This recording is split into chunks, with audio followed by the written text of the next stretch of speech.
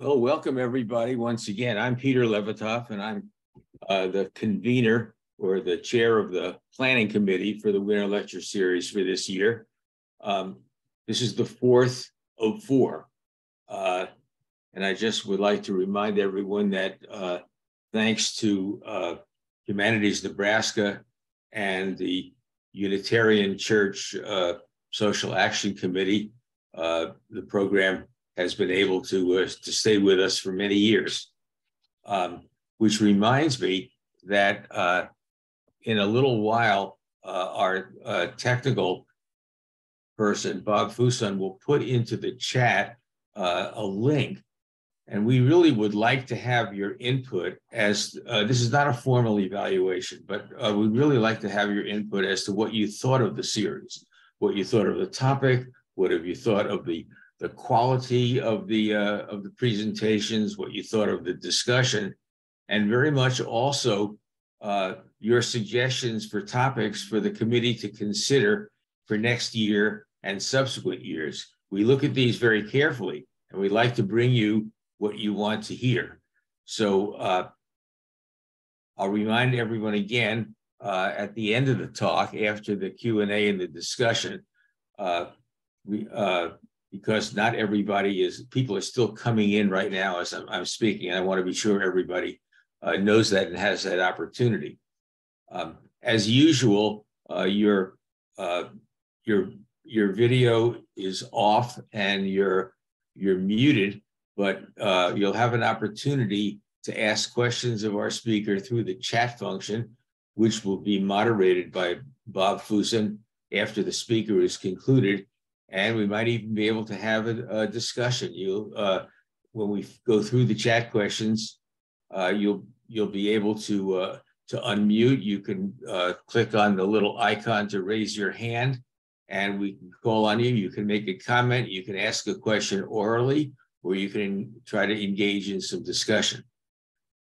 So, without further ado, I'm pleased to introduce Professor John Comer, retired emeritus professor of political science, former chair of the department, and also an expert himself in American politics.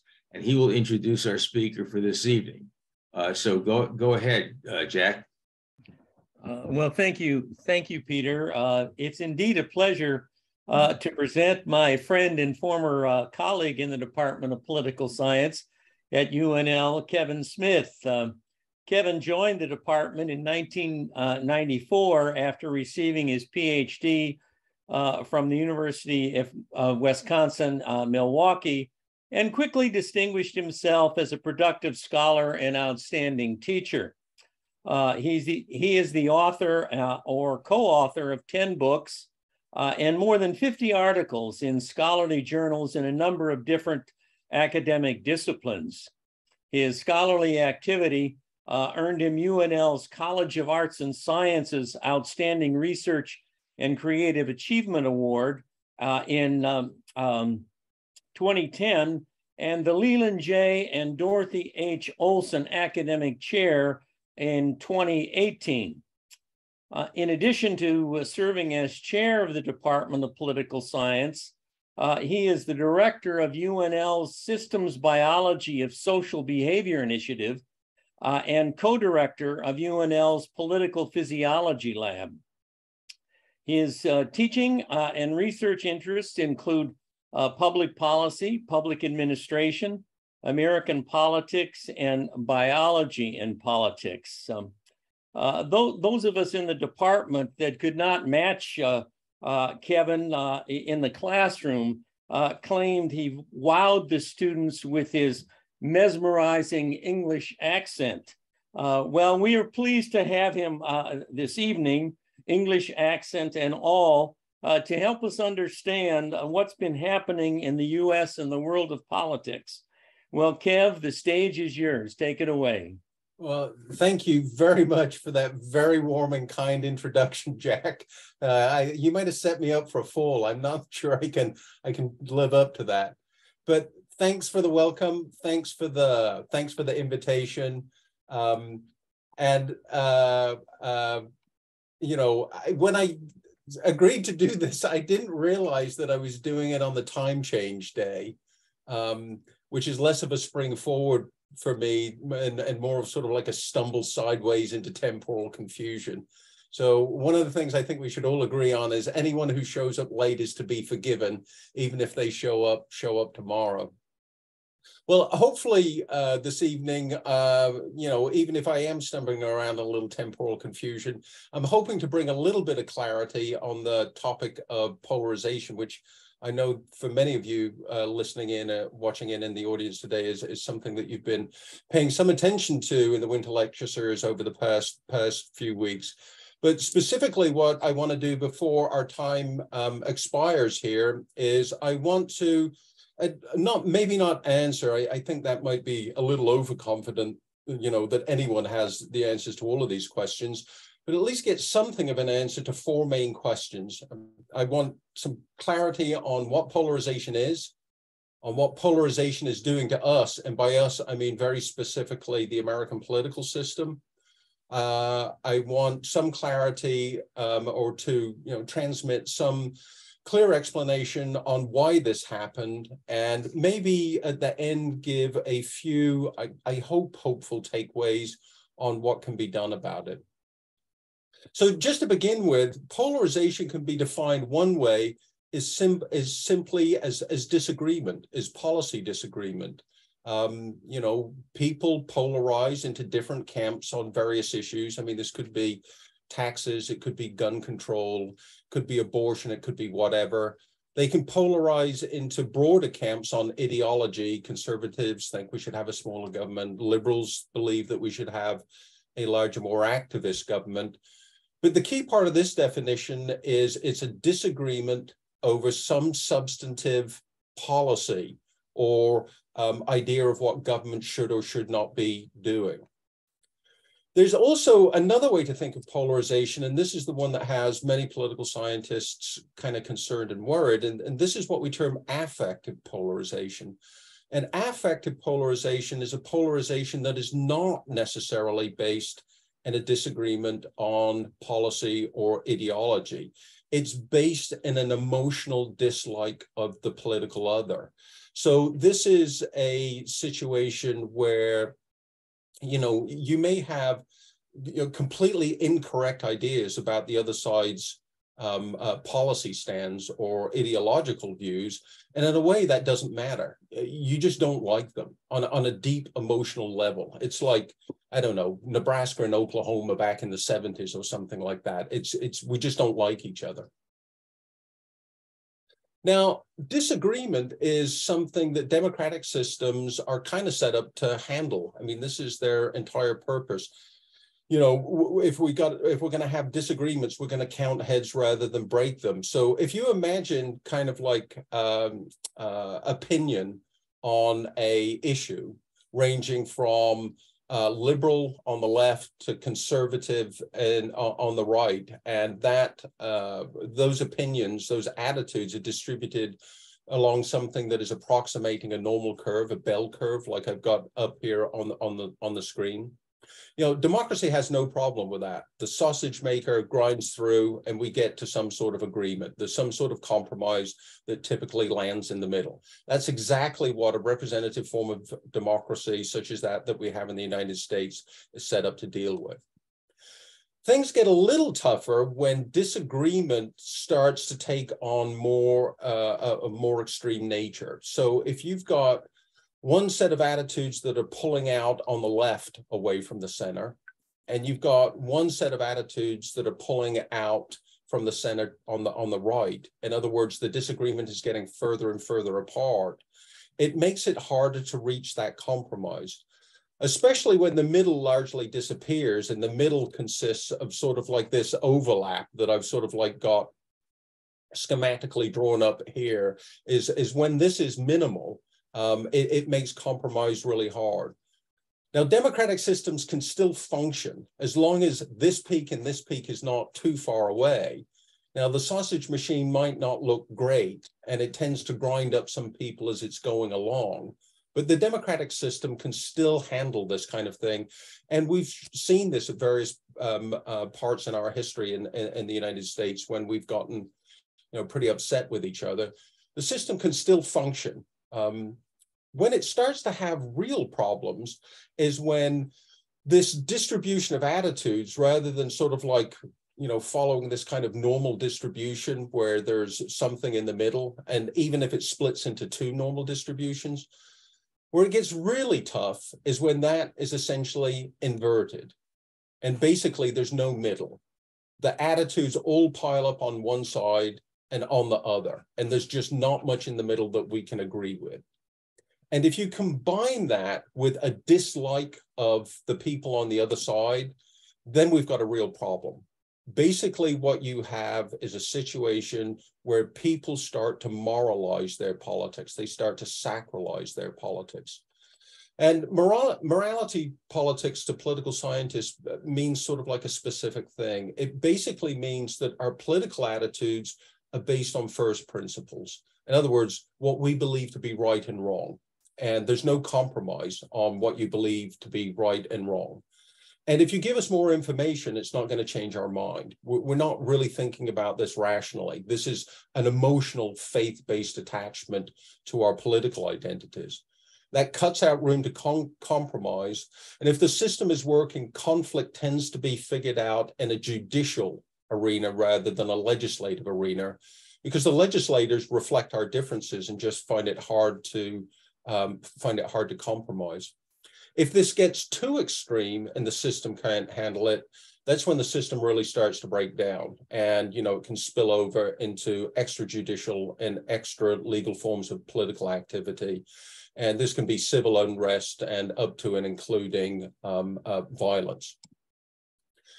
So, with that as sort of like context and definitional background, I guess the big question to start moving on is where are we? I mean, if you think of the United States today, I mean, most people are pretty worried about it in terms of our attitudes towards politics and our tribalization and our sort of like scamper into two different political camps. But where are we? Are we in a situation where the system can keep functioning, or are we headed to something of a nasty divorce where things are going to get pretty worse before they have any hope of getting any better? Well, one of the things that we know for sure is that elites are polarizing. So what I've got up on the screen right now, if you look at that graphic on the left, these are DW Nominate scores, which you can effectively think of as average ideology scores for members of Congress over a 50-year span between 1963 and 2013. And what you can see there is Republican members of Congress in the red, they're pulling away and moving to the right steadily over time. And if you look at the blue distributions, these are Democrats, they're not moving too much to the left. But one of the things I want you to notice there is that distribution is getting less wide. It's getting less dispersed. Democrats are, there's less of a range of attitudes there. What I've got over on the right is the average difference between the parties on their ideology. So basically what this represents is what is the difference between, in ideological terms, between the average Republican and the average Democrat in Congress. And what you can clearly see here is we've gotten sort of like this huge rise that began kind of like in the late 60s and has really never stopped. Clearly, that at the elite level, at least when we're looking at members of Congress, and this is also true of most state legislatures now too, is that the parties are polarizing. They are more and more different ideologically, and that is reflected in their policy agendas. But it's not just elites that are polarizing. One of the things that we can see is that the mass public is also polarizing. So what I've got here is a couple of distributions representing the the middle of the road Democrat and the middle of the road Republican on 10 policy issues, or rather 10 questions about attitudes towards government and public policy that have been asked consistently by Pew over a 20-year period or so. And what you can see there is those distributions are definitely starting to pull further and further apart. And I mean, they haven't quite split into completely different camps yet, but the direction is unmistakable. The run-of-the-mill Democrat and the run-of-the-mill Republican are very different from each other on policy and attitudes towards government now compared to where they were 20 or 30 years ago. But it's not policy that really worries political scientists. It's sort of like more of this notion of affective polarization that I defined earlier. And a simple way to measure affective polarization is with what's known as a feeling thermometer. And a feeling thermometer is simply when you ask people on a scale of 0 to 100, how warm or cold do you feel towards your political party, and how warm or cold do you feel towards the other political party. And if you look at, 40 years of polling on this, is our feelings towards our own partisan tribe haven't changed much. I mean, that's this green line, and there's just pretty much no movement there. Where it has changed is our feelings towards the other party. Back in 1980, on a standard feeling thermometer, those averaged about 50. So it wasn't warm or it wasn't cold. It was right in the middle. Now it's around 20. And this yellow line represents the difference between those blue and green lines. And that represents the gap between feeling thermometer scores towards our own political party and feeling thermometer scores to the other political party. And that gap is now 50 percentage points, which is basically the highest that we've ever measured. And this is a phenomenon that particularly seems to strike the United States. If you take sort of like that feeling thermometer idea and apply it to other countries, I mean, is polarization happening in other countries? Yeah, in some countries it is. I mean, if you look at places like Germany, there's clearly a positive trend towards more polarization over the years. But, some of the most recent research, I'm pulling this from a scholarly article that came out literally a couple of weeks ago. It's worse in the United States than it is anywhere else. Basically, it doesn't matter how you measure it, polarization is increasing, and it seems to be increasing in the United States more than in other Western liberal democracies. And again, I just want to emphasize this isn't just a policy agreement. It is rooted in, we really don't like, the opposing political tribe. And what I've got up on the screen right now are the results from a survey from a study I did a year or two ago. And this is just sort of like polling Americans. And as you can see on the screen, nearly 2/3 of them say they grow angry when other people say nice things about the other political party. So, the vast majority of Americans are saying, I feel mad. It upsets me when people talk nice about the other political team. 1/3 of Americans are now sort of like, it's creeping into their language. When they talk about Democrats and Republicans or liberals and conservatives, they explicitly use we and them. It's us and them. We're literally dividing into us and them. And, nearly 40% of Americans say that they just don't have much in common with their political opposites, which is kind of a shocking finding when you think about it, is people who have different attitudes towards government than me, they're just so different. I just don't have much in common with them. I mean, we're seeing splits now between Republicans and Democrats and liberals and conservatives that rival things like generational splits or gender splits or race or splits along the lines of things like race and ethnicity. So the key takeaway from sort of like this first part of the talk is that we can argue about where we are on this continuum of, what we would think of as quote unquote normal disagreement in a democracy towards this, visceral dislike of each other, where we're about to descend into, extra legal disagreement. Where there's pretty much unanimity, at least among political scientists, though, is there's no doubt that polarization is a real thing. And there's no doubt that it's getting worse. So there's pretty much no disagreement on which way we're heading on this scale. So what is this doing to us? What is this, by now 40 years, steady trend towards tribal, America splitting into tribal camps? What is it doing to us? Well, it's doing a lot of stuff to us, and I've just got 4 takeaways that I wanted to share that are reflected up on this slide. And one is that politics is now, it's an identity division. Politics is increasingly part of our identity. When somebody says something, if you're a Republican and somebody says something derogatory about Republicans, you tend to take that personally, that you take that as a personal insult because it's a fundamental part of your identity, like your sexual orientation, or your gender or your sex or your race or ethnicity would be. You take any sort of like negative statement about your quote unquote political tribe as a personal affront, an insult. Elites, because they reflect those divisions, it makes compromise really hard to come by. If those elites compromise, they are seen by their own tribe as traitors to the cause. They're seen as sellouts. So we're seeing more things like gridlock, and not just the federal government, but also increasingly in state legislatures.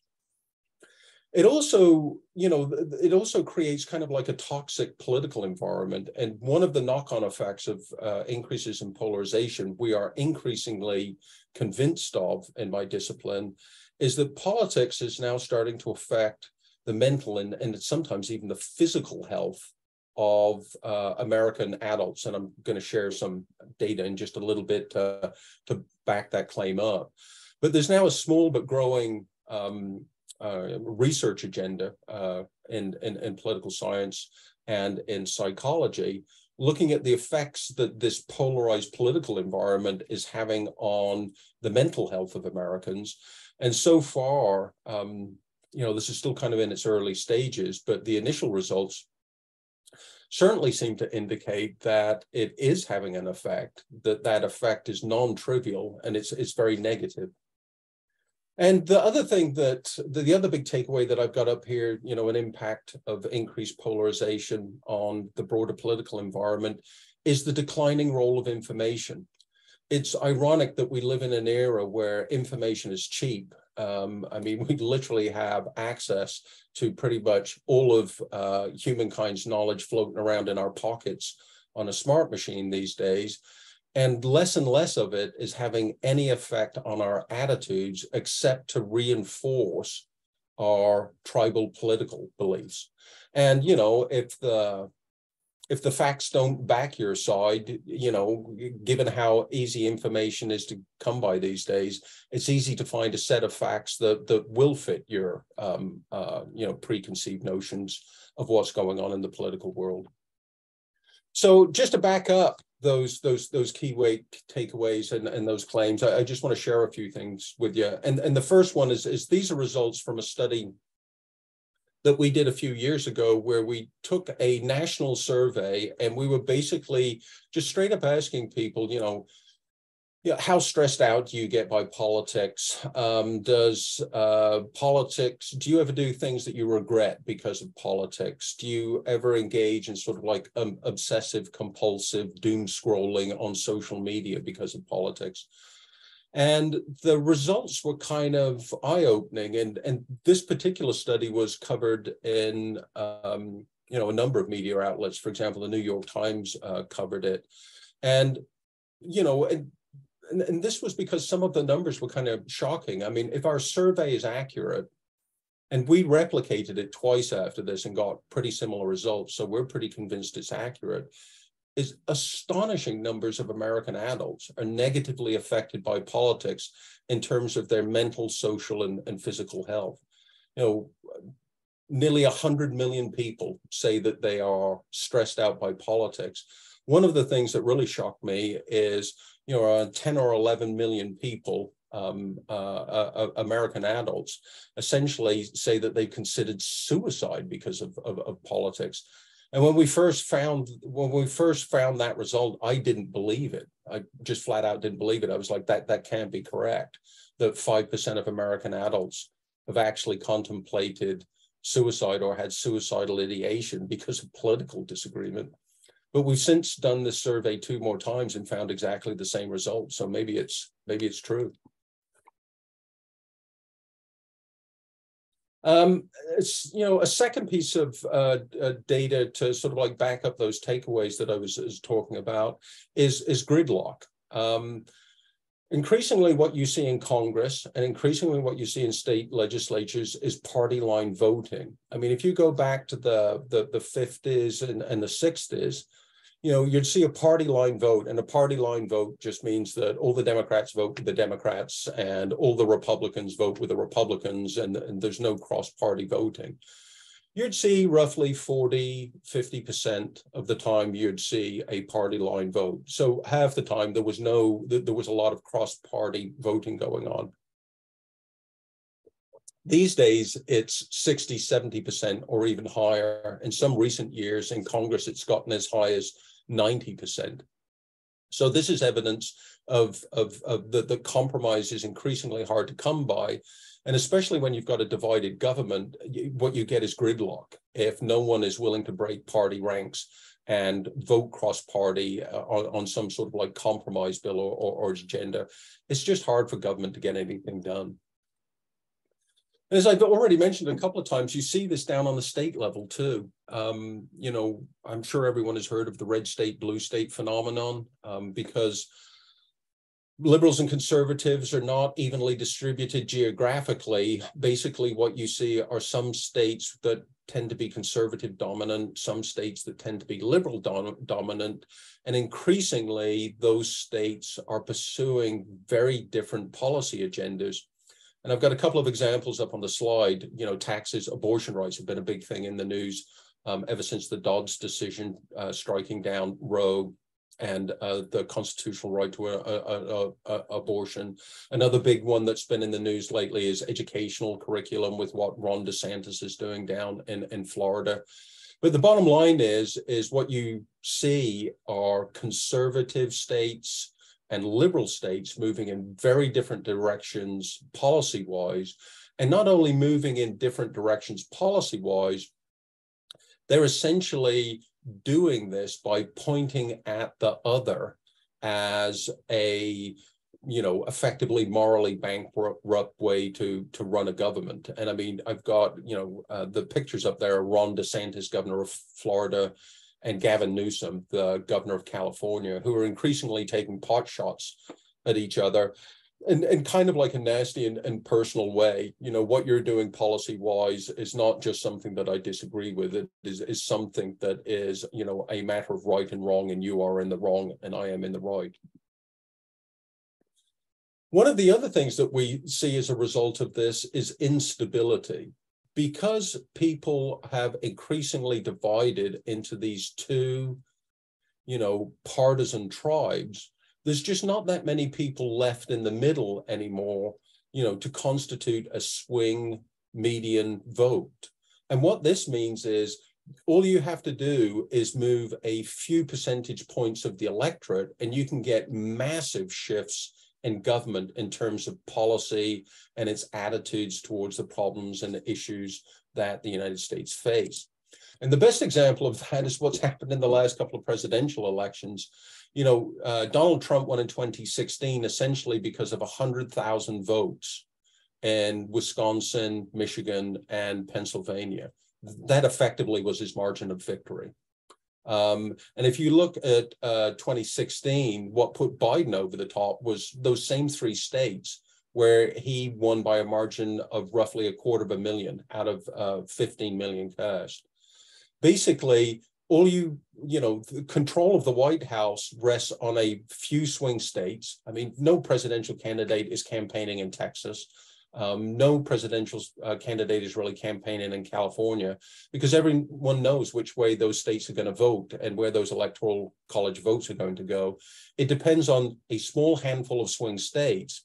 And it's not just a small handful of swing states, it's a tiny handful of voters in those swing states that can make a massive difference to how the government is approaching the problems that our society faces. So how did we get here? You know, I'm painting a pretty grim picture. So, you know, what happened?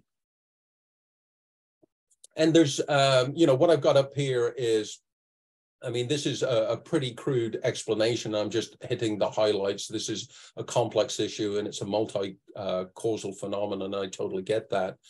But you know, a rough, quick, and reasonably accurate answer to why we got so polarized is something like this.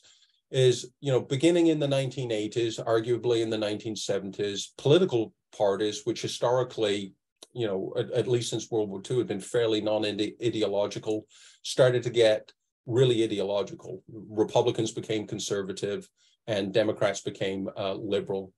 In the late 80s, and especially beginning in the 1990s, you started to see elites begin to break norms.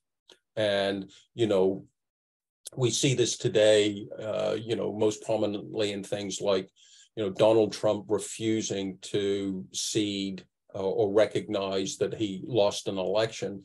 But those sort of massive breaks of norms started way before that, you know, and political scientists really start to date this beginning in the 1990s. And those sorts of changes domestically in the United States political environment also happened in a larger global environment where, you know, economies were really changing pretty rapidly. Capital and labor were moving across nation-state boundaries pretty rapidly. And that created some winners and losers that kind of like scrambled politics and made people in many ways more tribal. And I'll talk about that just a little bit more in a minute. And then on top of that, you essentially had the rise of bespoke media. You know, it used to be 3 or 4 networks that we all got our news from, and we didn't have the internet.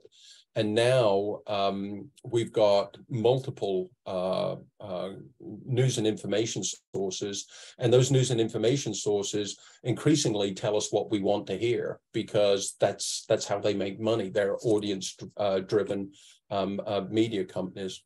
And all of this adds up to a political environment that not only is conducive to political polarization, but in many ways is driving political polarization.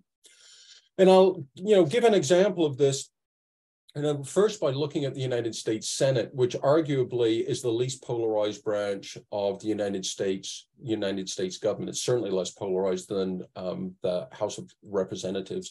If you look at the makeup of the United States Senate in 1980, you've got people sitting in there like Jake Javits, who's a Republican from New York, whose policy attitudes today would make him a pretty liberal Democrat.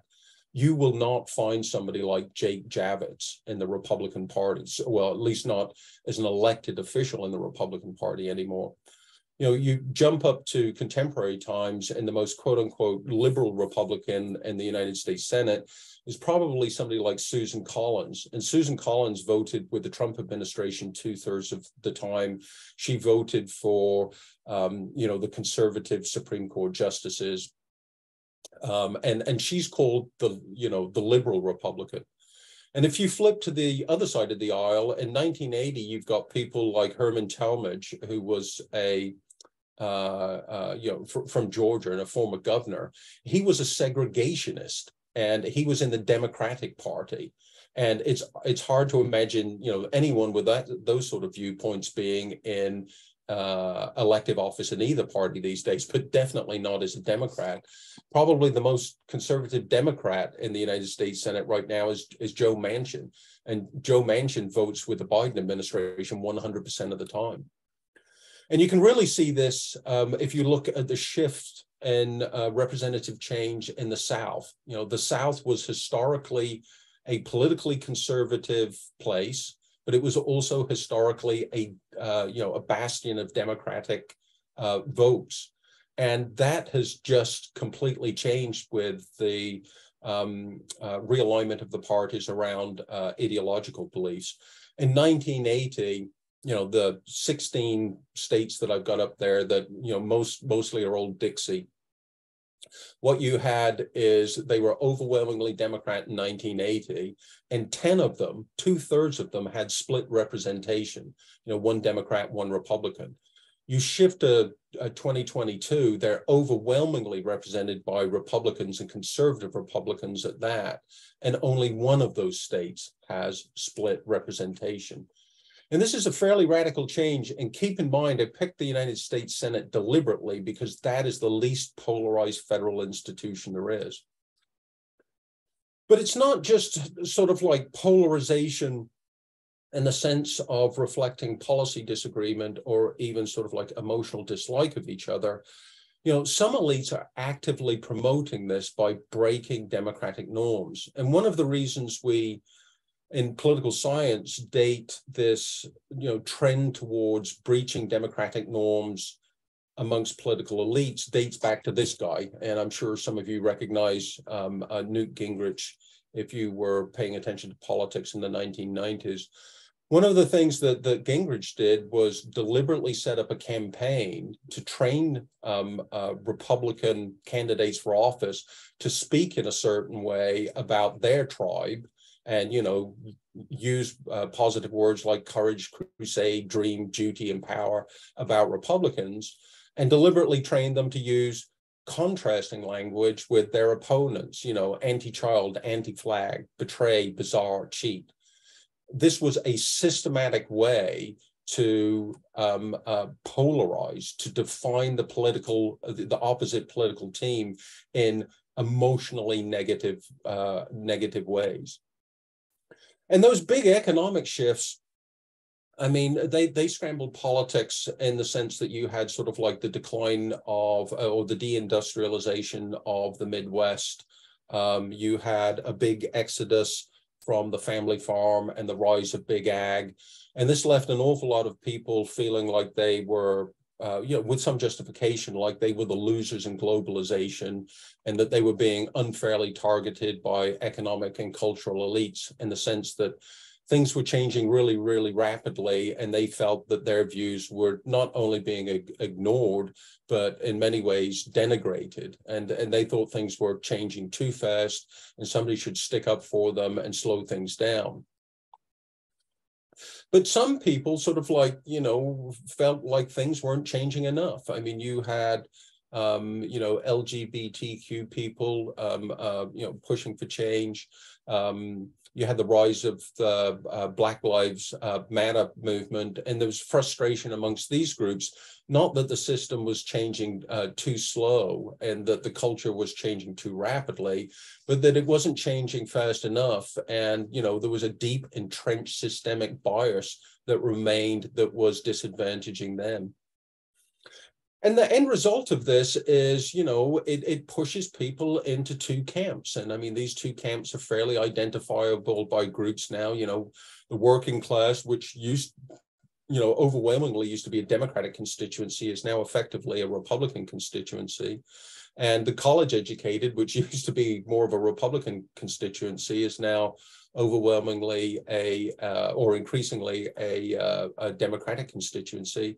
And we've split into these two tribes, and we're looking at each other, and effectively we're saying to each other, you're too extreme. You've changed, and you've changed for the worse. And it's not helped. Those views of each other are not helped by the sources of information that we consume. Most media outfits now are speaking to a single audience. I mean, the poster child for this is Fox News, which is, considered the house organ of the political right. And indeed, 93% of Fox's viewers are registered Republicans. But the same is pretty much true of the New York Times. I mean, it only speaks to Democrats. 91% of the readers of the New York Times are Democrats. And these media companies have vested interests in, telling their audience what they want to hear.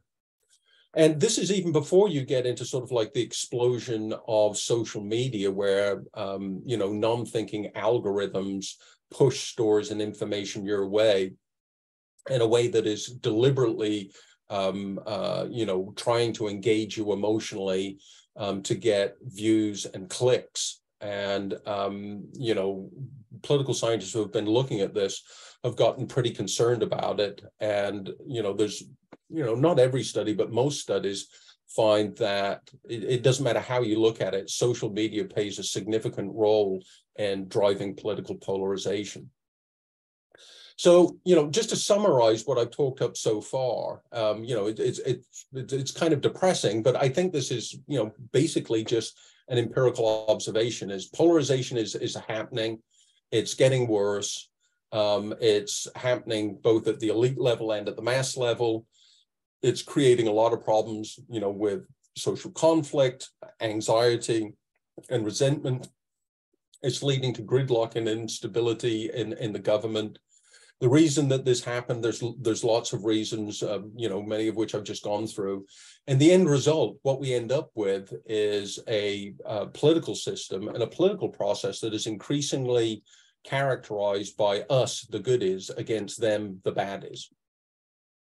And this is a bad place to be in, because political scientists who have studied polarization in democracies have repeatedly found that it leads to, bad places, civil unrest, violence, a slide towards authoritarianism. It's kind of scary stuff. And what I've got highlighted here is just some quotes from a report done by the Carnegie Foundation. But there is sort of like a hopeful coda there at the end where it says, there are some things we could still do to mitigate and maybe even reduce the level of polarization in our political system. So what might that be? I mean, is there a way that we can build bridges rather than blowing them up? And I think this is a question that still remains to be answered. But I think there are, we don't have to despair. I think there are some things that we can look to with some hope on what is, a very difficult issue that our society is grappling with. And one is to actually, take a little bit of pride in and no small ration of relief in our institutions. I mean, the United States political institutions have taken a heck of a beating over the past 5 or 6 years. And, they've wobbled a little bit and they haven't always functioned the way that everyone would like them to. But for the most part, they've held. I mean, James Madison and his crew at the Constitutional Convention designed a pretty good system.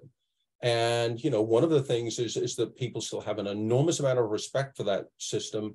And a lot of people at the mass and the elite level are committed to it as a value and a norm.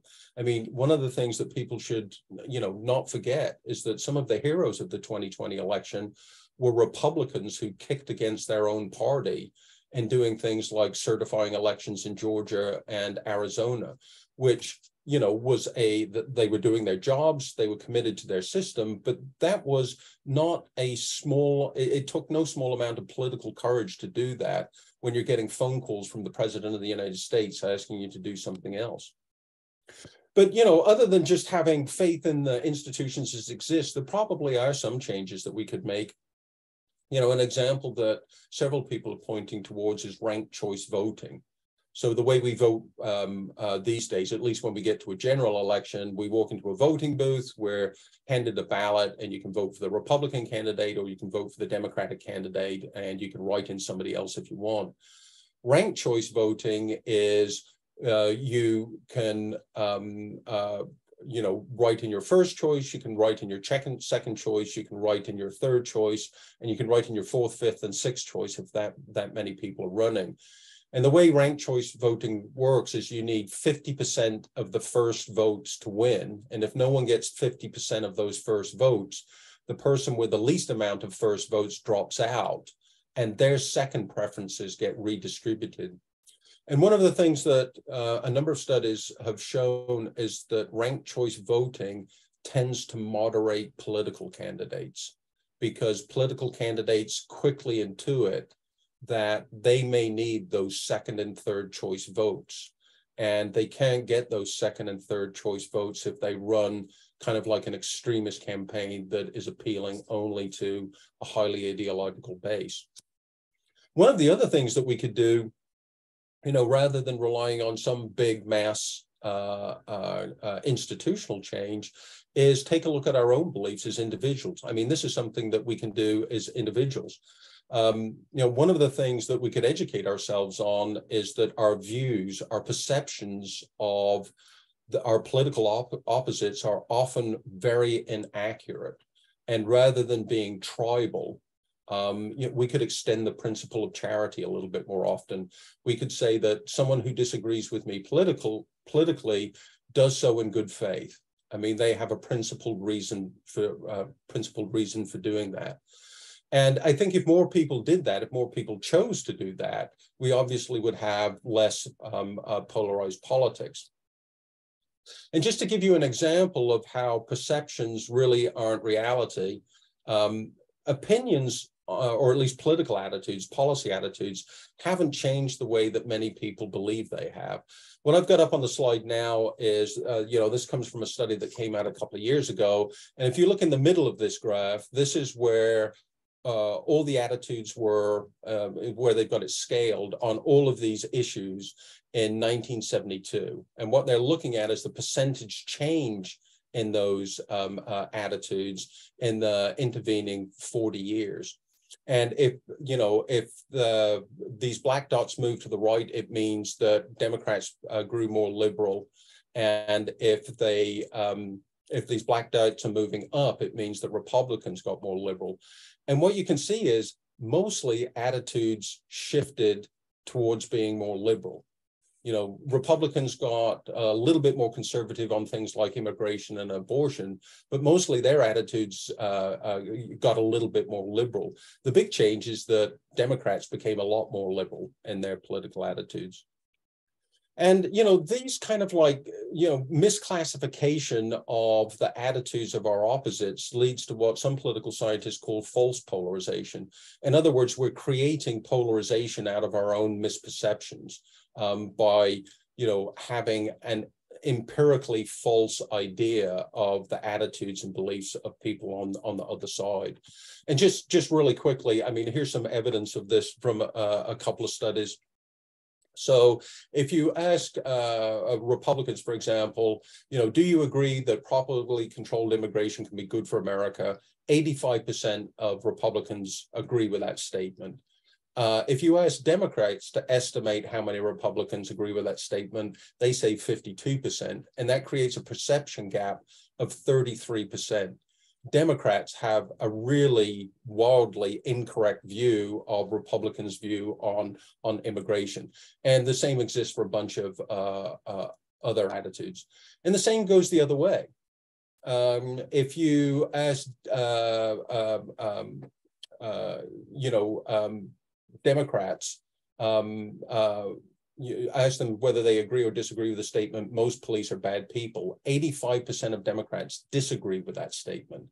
If you ask Republicans, to what extent Democrats disagree with that statement, they say 48%, less than half. So again, you've got a 37% gap. The bottom line is that both sides are completely misperceiving the actual beliefs that the other side has. And I'll just skip that slide in the name of time. I can see, like most academics, I'm starting to ramble on and get a little bit past my time. But the bottom line is that, this notion of false polarization is that seeing is misbelieving. We're driving ourselves apart and becoming more tribal on incorrect perceptions of the other side. And so, one way in which we could perhaps mitigate polarization is that if people like me did a better job, at their vocations, simply putting out information and educating, not just the next generation of students, but through talks like this, is pointing out that, some of the attitudes that you have about your political opposites may be, not as real as you think they are, and that, you know, if you extended the principle of charity and were willing to, you know, try to meet some people in the in the middle, if you were willing to step outside of your media bubble, maybe we could pull back a little bit from the tribalism in politics. So I'll stop there. You know, I think the main takeaways that I wanted you to take from the talk were that, you know, polarization is not just policy disagreement. It is, you know, the affective polarization is real. This tribalism that is rooted in emotional dislike of each other. Polarization is definitely increasing at the elite level and at the mass level. It's promoting conflict, it's promoting instability. There are a lot of causes for this, but the bottom line is, you know, we're much more polarized now than we were even a few years ago. And along with all the bad news, there are some good news takeaways. Is, you know, polarization, as bad as it is, might not be as bad as we perceive it. Our institutions, at least so far, are holding. I mean, they are still operating in the way that they are designed to do, even though they're starting to creak a little bit. And you don't have to feel helpless as an individual here. I mean, you can be part of the solution as well as part of the problem. So I'll stop right there, and if there's any questions, I'll be glad to try and field them.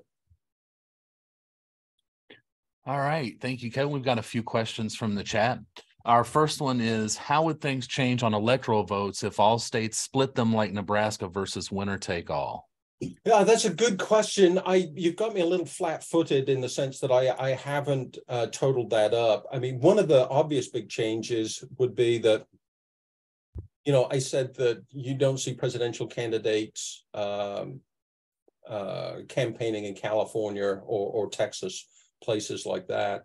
You'd probably see a lot more of that because, you know, even in states that are you know, one party dominant, in Texas is Republican dominant, California is Democratic dominant. They both have, you know, a group of congressional districts that are from the out party, and those could become really valuable if electoral votes were split like Nebraska and I believe it's Maine, who also splits votes the way we do. All right, our next question says, I don't understand how the working class can go Republican when GOP has historically been anti-union. Has the working class given up on unions? I'm not sure if the working class has given up on union. And I mean, you see some of this in sort of like the populist movement that Donald Trump heralded. I mean, you know, I don't think there's an easy answer in terms of why the working class is increasingly shifting to their political loyalties to Republican. Part of it is certainly on cultural issues. The working class increasingly seems to think that Democrats reflect, you know, college-educated elites who kind of look down on them and, you know, view their, you know, rightly or wrongly, they perceive themselves as being viewed with a little bit of contempt by Democrats. They look at, you know, people like AOC, people like that, and say, you know, that's, you know, that's not for me. But I don't think that the working class has given up on unions, at least not totally. I think the answer there is probably more cultural. And one of the reasons I say that is that, you know, one of the interesting trends in political loyalties is, you know, Donald Trump's vote share amongst racial and ethnic minorities increased in the last presidential election, which, you know, kind of shocked some political scientists. But as near as we can tell, basically what's happening is, though that's working class people who are sort of like rejecting the cultural stands of the Democratic Party and then shifting to, you know, shifting their loyalties to the Republican Party because they simply, you know, they feel more at home there because of, you know, basically what amount to cultural values. All right, our next question is about some of the graphs that you showed. A previous graph of elites showed Republican elites got more conservative while Democratic elites stayed the same. Now in another graph, are you saying that Democrats got more liberal? It's not that, well, there's two different graphs there, right? One was Democratic elites, and the other was sort of like mass opinion. And mass opinion in Democrats has moved in a much more liberal direction. And the elites reflect that, not necessarily in the sense that the mean ideology of Democratic members of Congress has shifted massively to the left, but the dispersion around that mean is tightened up. Basically, there's not that many kind of like moderate center-left people left in the Democratic Party, at least compared to, a decade or two ago. I think that's where that shows up. All right, our next question. Do you agree that since 2020, the legal system has contained polarization better than the political system? That is, the courts have upheld the law without regard to party, whereas many Republicans are still playing down the insurrection of January 6th and the danger of Trump to democracy. It is the courts that have held the line, not the political parties. Yeah, I think the answer to that would depend on your perspective on a particular court case. I think generally speaking, especially in terms of sort of like how the courts have handled the prosecutions on the January 6th insurrection, certainly support that perspective that was just expressed in that question. But if you look on, let's say, the Dobbs decision overturning Roe versus Wade, people on the right were like, finally, the Supreme Court is holding the line and, upholding the Constitution, and people on the left are like, oh my God, you're taking away a constitutional right, and this is ideological and partisan capture of the courts. So I think some of that is dependent upon, what particular issue we're talking about, what level of court and what decision the court is making. Can you comment on voter apathy and the pervasive feeling of helplessness? Yeah, I can comment on it, but I'm not sure what you want me to say. I mean, there's a long tradition in political scientists of, voting is irrational. I mean, the chances of you making a difference in the outcome of an election is pretty small. And, one of the big puzzles that political scientists have been trying to figure out for the past 40 or 50 years is why people bother to vote at all.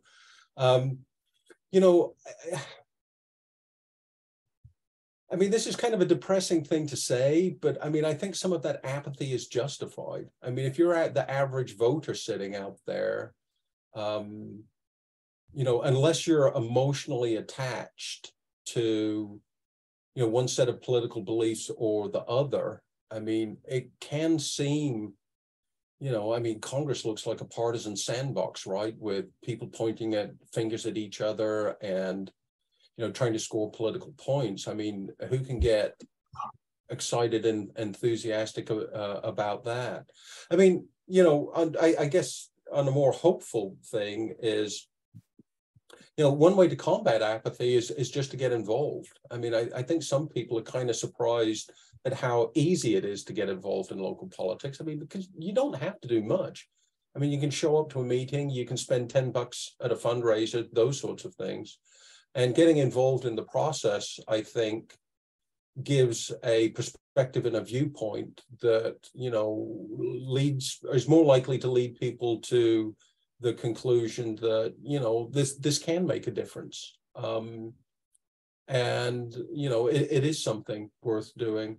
And I know I'm kind of rambling on this answer because this is something we're struggling with right now because, boy, the college students are,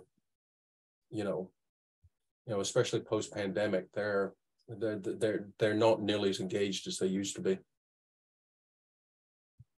Do you think the political opinions of academics contribute to the political polarization of young adults? Oh, that's kind of a loaded question. I think in most cases, if they are contributing, it's not deliberate. We have a teaching roundtable in our department, and this is an issue that we've discussed a number of times. Is how do we handle some of the issues in the classroom, and where it's Nebraska, so we've got plenty of conservative students, we've got plenty of liberal students, and at least from our perception as educators, it is a very different perception if you're a student or parent. I mean, what we're worried about is the perceptions of the students, in the sense it doesn't matter what we say, they can take it out of context. I dealt with one issue where, as the chair of a department, where we had an instructor where students were literally keeping track of how many reading assignments they had from the New York Times versus the Wall Street Journal, sort of like as an index of how biased this professor is. And I know this professor is, the students are reading something there that there's no there. And how we handle that issue is, unfortunately, a lot of it lands on is like, we try to avoid super controversial things because, 10 seconds of video taken on an iPhone in a classroom can end your career these days. And it's sad to say, but that's just the reality of it. What is the impact of different laws and changes? Roe versus Wade, it is still the individual's choice to have an abortion. And for some things like guns, you don't need them. Nebraska needs to be careful as the state Senate is becoming much more conservative in many ways, and those are not for personal choice. In many ways, they are going for anti-choice. I see it as a shift for control, almost like Russia and China versus democracy. How do we get people to focus on individual choices? Yeah, and I don't have any easy answers there. I mean, I think I would have a slightly different take on it. And what we're seeing in the Nebraska legislature is what we're seeing in a lot of other state legislatures these days, which is increasing polarization. I mean, even though it's a nonpartisan legislature, I mean, you don't exactly have to be you don't need a PhD in political science to figure out who's the liberals and who's the conservatives, who's the Republicans and who's the Democrats. And it's, in an increasingly polarized institution, it's harder to meet compromise on issues that are really controversial. And I mean, you mentioned things like, gun control and abortion. I mean, those are hard enough in the best of circumstances where opposing sides are extending the principle of charity to the other side.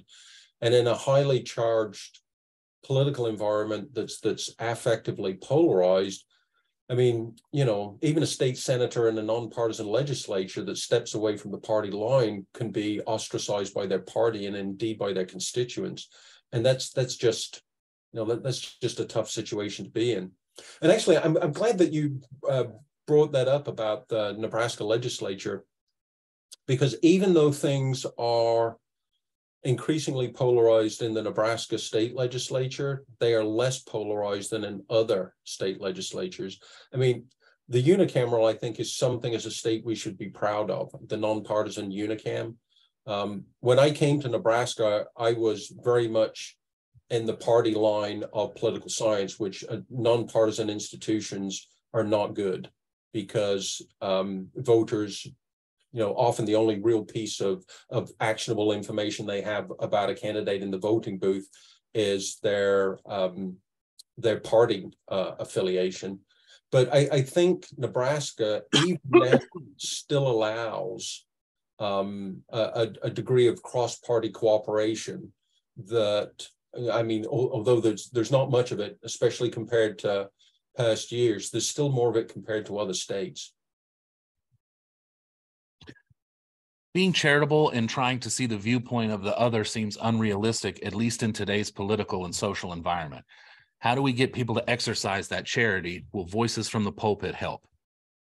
Yeah, possibly. I mean, I'm not a theologian and I'm not sure what the rules and regulations are. I mean, I certainly don't want to suggest that any minister be in the position of offending their congregation. But I mean, find people who think different from you politically. I mean, I'm an academic. I spend my entire working career around people who are predominantly on the left and often on the extreme left. And they're good people. They're well-intentioned. They're principled people. I have a lot of family and friends in Texas who were Trump voters. who are politically completely the opposite, and they are warming, welcoming to me, you know, and their views, you know, being close to them and getting to see the world through their eyes, it just gives you a little bit more sympathy for them. Now, you know, we all run into people on one side or the other where it's like, it's my way or the highway. You know, only I hold the moral high ground, and anyone who disagrees with me, I'm not just having a policy disagreement with, they are, you know, they are immoral. They are taking a non-principled stand, and they need to be brought to the light. I mean, and honestly, it's just hard to engage with those kind of people because they're information resistant. And it's hard to extend the principle of charity to people who won't reciprocate it. I will say, though, it's been my experience, and I've tried to do this honestly with, you know, very, very different groups of people. And I found, for the most part, if you express a little empathy, you don't have to express agreement, and you try to keep emotion out of it. And you try to clarify, you know, and like in a curious way, not in an accusatory way, sort of like try to understand why do you believe what you do. I find that can, you know, lead to some pretty fruitful and interesting conversations. And it is hard to do. It is hard to do, and it doesn't always work. But speaking to me personally, it's worth taking the risk. How does the increase of independent, non-affiliated voters impact the issues and metrics presented here? Well, that's a really good question. One of the things that political scientists have generally found is that non-affiliated voters are often more ideological than affiliated voters. You know, a lot of quote unquote independents are independent because they're conservative and think the Republican Party isn't conservative enough, or they're liberals and they think the Democratic Party isn't liberal enough. If you look at their voting patterns, independents often look very much like partisan voters. The number of true independents, people who split their ticket, that's been steadily shrinking for quite a while. Is there any possibility for a significant middle or third party to be formed, and why? That would be really hard to do because of the way that our system is set up. You know, in a winner-takes-all, first-past-the-post system, it's really hard for a third party to get established, because when they're getting established, it's really hard for them to win enough votes in a first-past-the-post system to have any impact. And if a third party does start to have an impact, what's happened historically is the Republican or the Democratic Party pivots and takes on those issues and effectively swallows the independent party's policy agenda. You know, could that happen? I mean, there are increasingly sort of like, you know, talks, especially amongst disaffected Republicans, like, you know, the David Brooks of the world, those sort of people.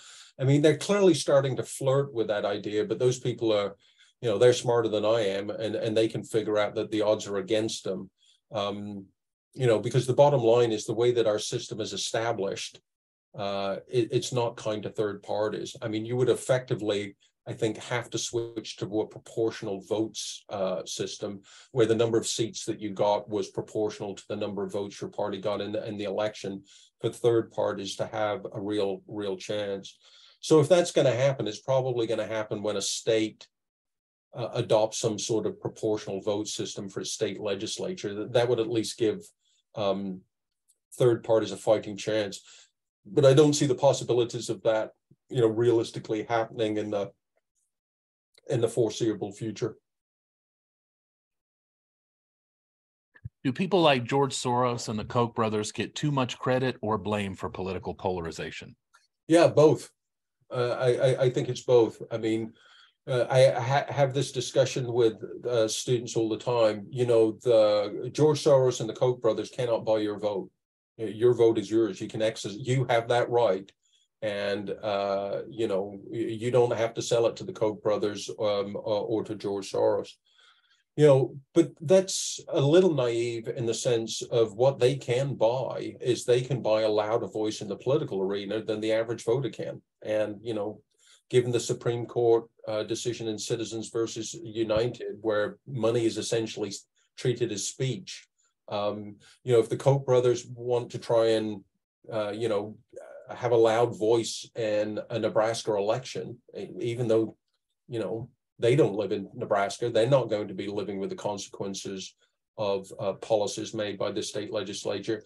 They can do it because they simply have the resources to do, you know, to do that. And the only real sort of like bulwark against that that potential influence is, you know, the vigilance of the citizen. You know, you can't be influenced to vote one way if you don't want to be influenced to vote one way. Do you think that it would be desirable for the University of Nebraska to take a larger role in educating Nebraskans about the degree of misperception and the views of people in the other parties? Give Professor Smith a megaphone outside the classroom, but across the state. Well, I think it'd probably get me in trouble. I'm not sure I want to be standing up on that stage with that megaphone. I think I'd probably get it from both sides. I think, but in all seriousness, I think there's I'd have two potential answers to that question. One is I think we could do a better job of educating people inside the university. You know, I've been teaching Introduction to American Politics for 30 years. And one of the first things I do on the first day in class is I give everybody a test. And I don't tell the students this, but it's a citizenship test. It's the same citizenship test that ICE gives to immigrants being naturalized. An astonishing number of our students fail that. So one of the things is we need to do a better job of educating our young people who go on to be citizens. You know, this is completely self-interested, so it has to be taken with that in mind. But there is no required civics course at the University of Nebraska-Lincoln or at any of the Nebraska universities. You can go through college and not be taught anything about the political system, which I just think is, I think it's appalling. And again, I'm the chair of the political science department, so obviously I have a large stake in that. So take it for what it's worth. But if we can educate people inside the university, it's going to be hard to educate people outside the university. But the second part of my answer to that question is, should we be doing a better job in engaging people outside the universities, external constituencies, you know, just regular voters? Absolutely, we should be doing that. People like me should not just be speaking in lecture series like this. We should be at the Lions Club out in Chadron. And not in the sense of, you know, I want to be careful here, not in the sense that, oh, I'm descending from the ivory tower to bestow my hard-won wisdom upon you, you know, you unknowing regular folks, but simply to is kind of like an educative function and to share information and to extend the principle of charity and, you know, hopefully give an example of how that can be constructively done. This next one is a comment. It seems to me that Nebraska Republican state senators are taking their cues, strategies, focus legislation from national groups, almost like a conspiracy copycat entity. I don't think the Democratic Party is doing that. The upcoming fight is that they do not want a nonpartisan elected Senate nor any other Nebraska leading office, in spite of or because Nebraska is a Republican state, due mostly to rural versus urban sharp spreads. Well, one of the things that I'd say in response to that is this is a phenomenon that political scientists have been studying for a while. There's a really good book out. I forget the title now, but the author's name is Jake Grumbach, on the nationalization of politics. You know, Tip O'Neill has this famous aphorism that all politics is local, and that's not true anymore. That's just not true. Is if you're running for, you know, dog catcher in Los Angeles, you're parroting, you know, whatever the national party talking points are. I think that is affecting both parties. And in Nebraska, you know, it may be more obvious with the Republican side simply because it's a Republican dominant state. But I'm pretty confident if you were in a Democratic state, if you were living in California or something like that, you know, politics on the left is increasingly nationalized, just as politics on the right is. And that's a shame because, you know, the issues that are faced subnationally are not necessarily the same ones that are of primary interest nationally, and sort of like realigning a system that was designed to push government, you know, real governance closer to the people, you know, aligning it vertically along partisan and ideological lines, I think I don't think that's good for the system. Should we go back to limiting funding spent by anyone, limit the amount of money politicians can raise, make it a real time sink for politicians to raise money? I think, in my own personal opinion, maybe not go back to limiting it, but certainly going back to regulating it. I mean, there's a lot of what they call dark money floating around in there. Nobody knows where the, you know, sort of like in the public, no one really knows where the money's coming from or what the intentions are behind it. You know, the stuff that Russ Feingold, a former senator from Wisconsin, and John McCain, the Arizona senator, were doing. In my own personal opinion, I think we should go back to that. The bottom line, though, is I can tell you we're not going to do that. The Supreme Court has decided on that question, and unless, you know, there's some come to hallelujah moment amongst the conservative wing on the Supreme Court, I don't think we're going to go back to any situation in the foreseeable future where the Congress or any state legislature is, you know, significantly and tightly regulating campaign funding. There's a comment in the chat with a link showing that in states that split their electoral votes, that it has benefited Republicans over Democrats in the last several elections. If you want to comment on that. Well, you know, facts are facts, but that's not always the case, though. I think Obama got an electoral vote out of Nebraska in 2012, I think. I wouldn't swear to that, but I can certainly think of an example or two, even if I can't remember the exact years, where, you know, a Democrat was extracting an electoral vote out of a state that was predominantly Republican. So, you know, I haven't got the numbers in front of me. I won't contest the assertion that it's been more beneficial to Republicans overall, but that doesn't mean it hasn't been beneficial to Democrats, at least occasionally. Right. Looks like we've got one last question here in the chat. It says civics used to be taught in high schools. Isn't it taught in high schools anymore?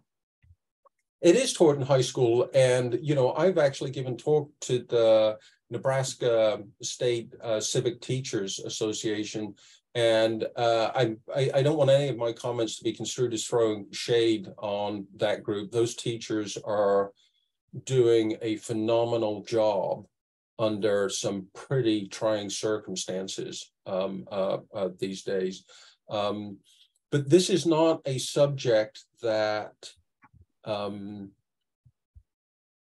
know, if you take the average 16 or 17-year-old, this is not a subject that naturally engages them. I mean, even with some of the best teachers in the world teaching it, you know, the difference between being 16 and 17 and being 20 is, I mean, that's not a long time in years, but that's a big time in awareness of what's going on in the political world.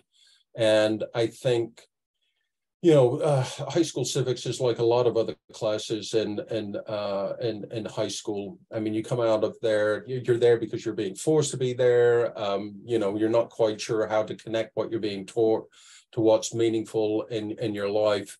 And, you know, you get out into the world and you're 19 or 20, and some of that's starting to sink in. And I really think we could, you know, do a better job if we're catching them at that age. I'd at least like to put that hypothesis to the test. I mean, the worst thing that could happen is we could, you know, help a little. It certainly wouldn't hurt. There's another comment, Bob, that's just come up in the chat. Yeah, it says if you aren't speaking at Rotary and other service clubs, I think this week's session especially would be a great way to make citizens aware of the differences in perception versus reality and what both parties actually think on various topics. Well, that's sweet of you to say. And I mean, you know, and effectively by doing these sort of outreach things, I mean, if there's any small way in which, you know, people like me can contribute to, you know, for what lack of a better term is depolarization. I mean, you know, I'm not interested in, this is what I tell students, and students increasingly simply don't believe this from their political science professors anymore. It's like, you know, I tell them sincerely, honestly, I don't care what your political beliefs are. I don't care whether you're a liberal or a conservative, whether you're pro-choice, anti-choice, whether you're pro-gun, anti-gun. I don't care. I literally do not care. What I care very deeply about is how you think about politics and how you approach politics. And, you know, a good informed citizen is someone who doesn't wander around saying like, my tribe is right, and if you're with the other tribe, you're a bad person who's trying to do bad things and wishing bad things on my community and my nation. You know, I want you to think a little more critically and analytically about politics. And I also want you to think about it in a philosophical way that allows you to take some of the emotions out of it and extend the principle of charity to people who disagree with you politically.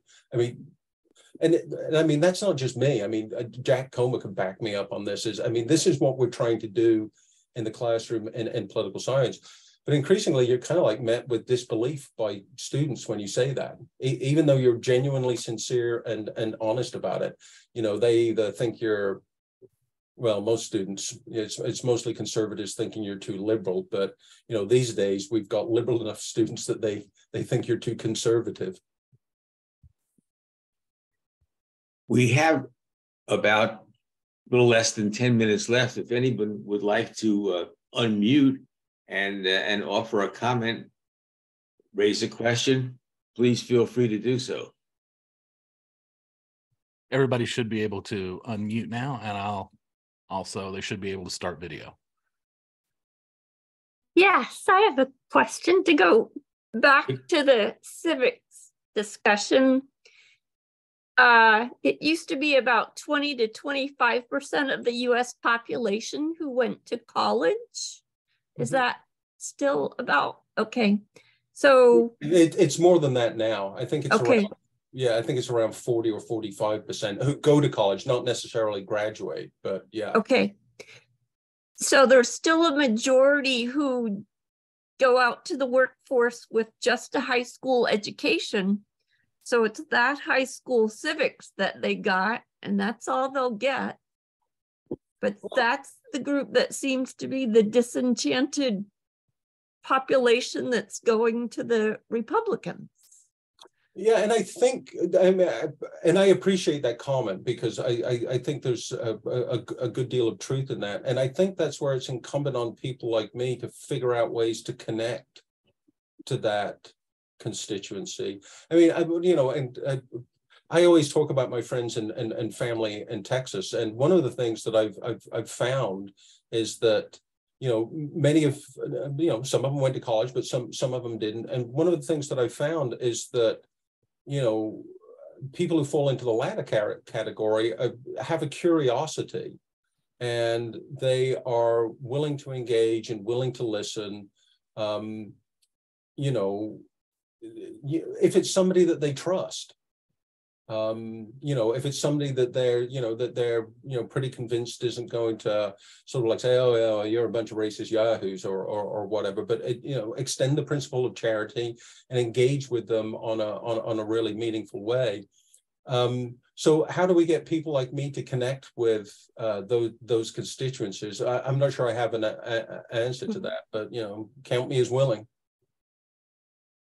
Thank you. Dave Duck, you showed your face. You must have something to say. Well, Kevin made some comment about the role of social media and the influence they have on young people and they're formulating their opinions and so on. Do you have any more thoughts on that, Kevin? Yeah, well, this is sort of like an active and ongoing area of research. I'm not sure if any of you have heard of a guy by the name Jonathan Haidt. He's written a couple of New York Times bestseller. One of them was called The Happiness Hypothesis and The Righteous Mind. But even if you've never heard of him, his big research agenda right now is he is arguing that the rise of social media has actually had a significant causal influence on the rise in mental health problems amongst young people. That young people are on social media watching these carefully curated lives that are totally unrealistic yardsticks to measure against your own life, and that there's kind of like these online mobs that are kind of like nasty to people now. That when I was in high school, that could be pretty vicious, but when you've got it coming at you on social media, apparently it can be kind of overwhelming. And that's relevant to political scientists because this seems to be affecting people on the left more than on the right.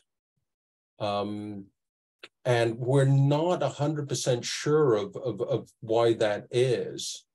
But, this is just another example of where you see these sort of like differential impacts by politics. The impacts are negative, and it's pretty easy to move back down a causal chain and not go too far and run smack into social media.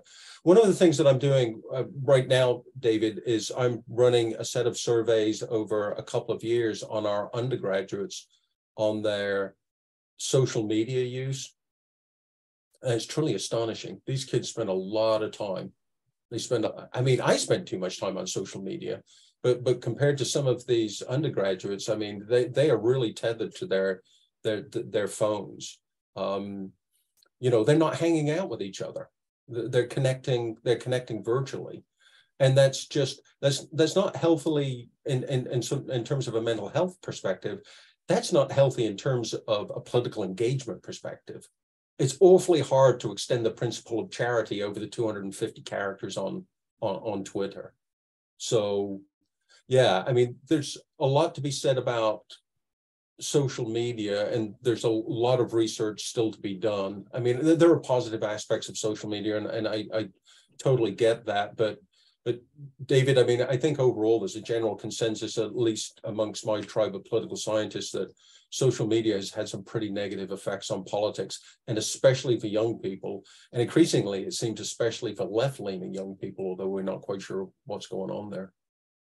This is certainly a concern with people who have gray hair on top of their head and their views of the world. Or even their faces.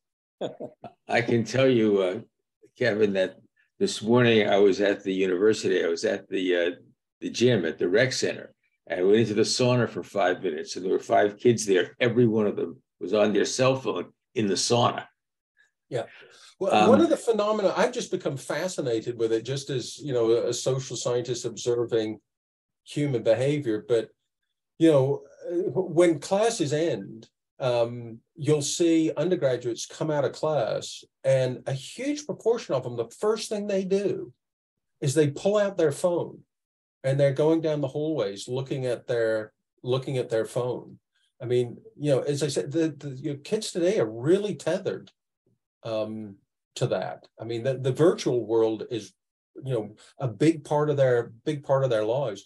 And that starts at age 10. It's not only university students. Yeah, and I think it's hard for, I'm pushing 60. I think it's hard for, folks. I don't want to extend my age to the entire audience, but of what I think is our demographic. I think it's hard for us to sort of like gain that perception that they have, because they're literally experiencing the world differently than we did. Okay, John Clark, you just opened your face and took yourself off mute. You'd like to offer a last comment or question? I would. As a lifelong educator, I'll admit it now, I was a member of the State Department of Education for 36 years. So you can discount as much as you want, but a long-term trend, and it has been going on for 100 years at least, from World War II on. That's more than 100, isn't it? Well, that's what I get for being 80. any rate, we tend to, and in this conversation have also slide toward thinking that the schools, the K-12 schools, are the ones who are going to cause certain things to happen. And so what you get over time is that the number of hours of schooling are fixed. In Nebraska, it's 1,035 for elementary, 1,080 for education, local school district, figure out how you apportion those hours. And so every time we legislatively push one more hour of instruction into either level, we're pushing the other hours of instruction. And so you don't get to decide, well, I guess we won't teach math on Wednesdays in order to get this new thing. And so I would just caution everybody, the next time another problem needs to be solved, if the answer is to mess with what is taught in our government schools, think twice about that. And during that twice thinking, and I don't know how to follow my own advice on this, so I'll stop after this point, is that I'm not sure how else we get to audiences by convince them the idea of infiltrating Kiwanis and Rotary I really like. And I think that's the way to go it. There is a recent article just published in the Ollie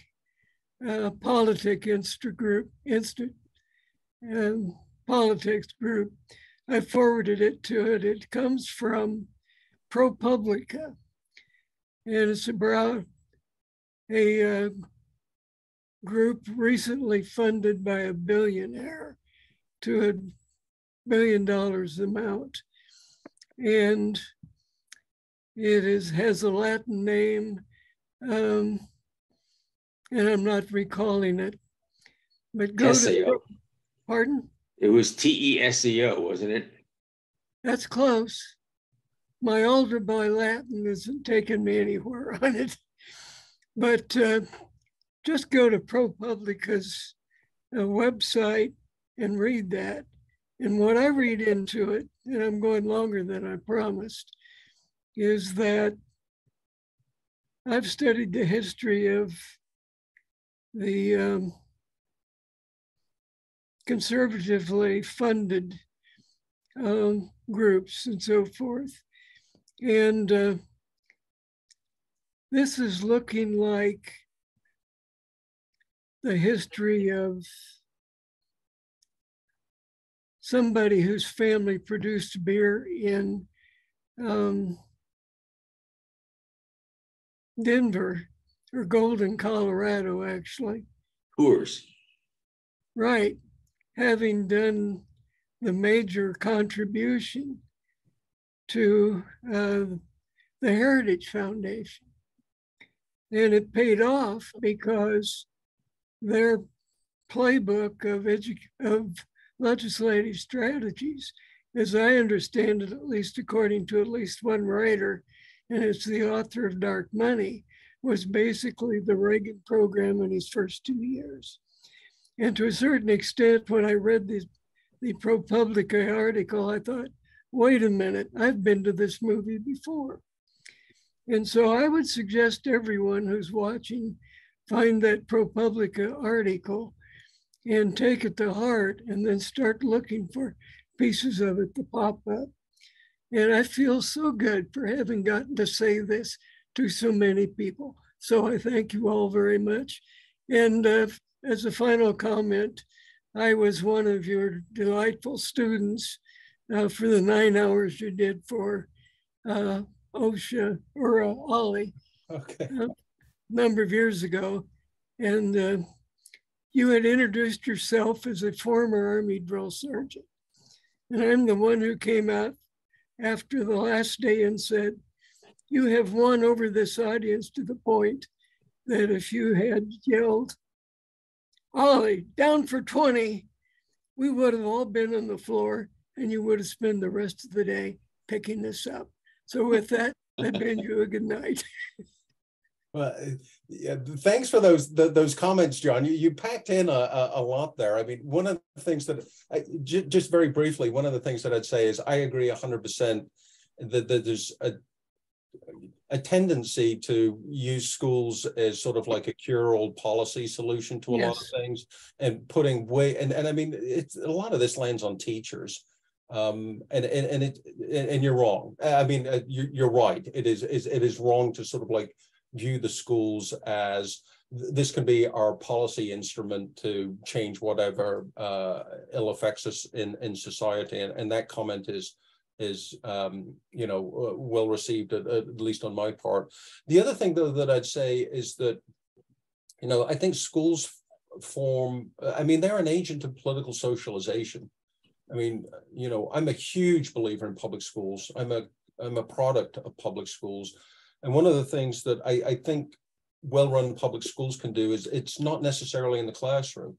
You learn to rub along with people who are very different from you. I mean, they look different, they have different ideas.